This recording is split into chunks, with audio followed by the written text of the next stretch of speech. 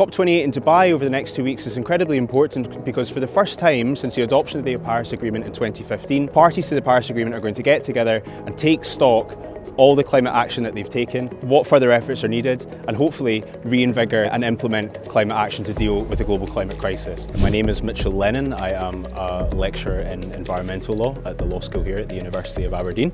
My research focuses on the regulation of the marine environment in the face of climate change. So I look at the intersection of international climate change law, international law of the sea, biodiversity law and human rights. And the reason I'm going to COP and the reason that's important in this context is because of this concept called ocean-based climate action. Despite the fact that the ocean is the world's biggest carbon sink and it helps regulate our global climate, it was only introduced into the United Nations climate change policy discussion in Glasgow at 2021.